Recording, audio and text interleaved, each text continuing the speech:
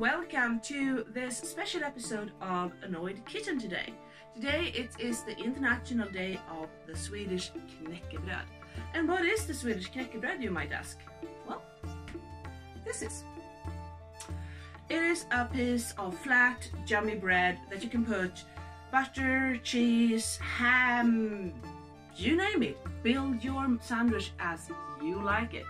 But there is one very serious matter with this bread. Which side do you put the butter on? Well, I am here to help you. I'm here to save you and help you to do it the correct way, which is, of course, the holy side. That is the side with the little bumps, so you can fill in those bumps with butter and get a lot of butter. Butter is good. You know that butter is good, right?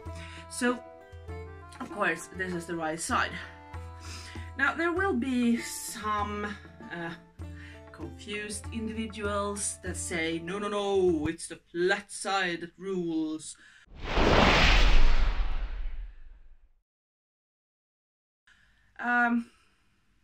Well, they are wrong. I'm sorry, they are wrong. So, no, this is the way you do it.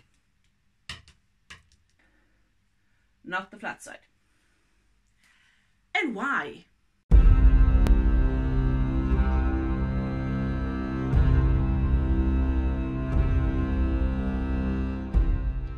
This is such an important matter that we actually, in the SCA, in Nordmark, every year goes to war about it.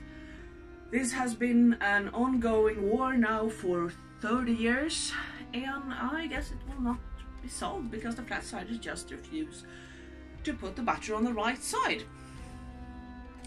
Yes, I am looking at you, flat cider.